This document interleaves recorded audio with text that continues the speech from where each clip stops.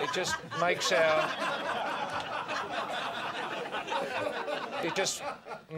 It laughs at our kangaroo, doesn't it? It laughs at it. Whereas... Yes. This little guy... Yes, that's right.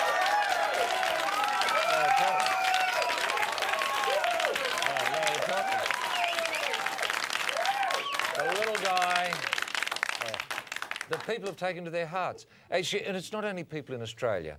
Fatso the big-arsed wombat talks to people of the whole world. Yeah. The whole world see him as a mascot that does celebrate humanity.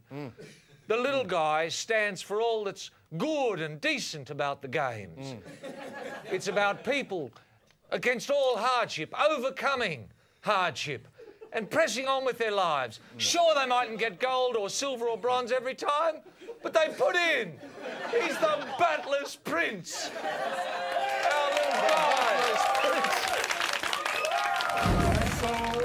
Australia.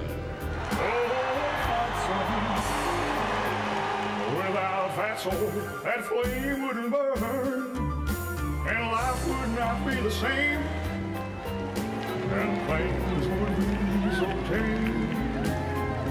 So who's the dude that poses nude, excepting for his running shoes? Yeah, who's fat and brown, close to the ground, and bigger now than old Dick Pound?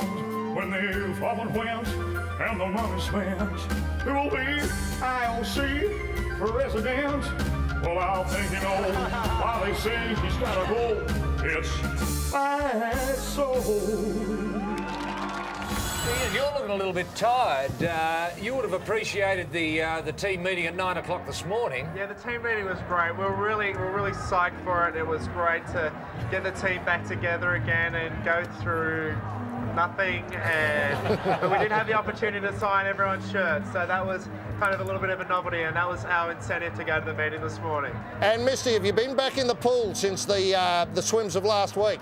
No, I haven't. I'm going to stay out of the pool for a little while. I'm going to have some fun, enjoy myself. Here's a hammer thrower. Warm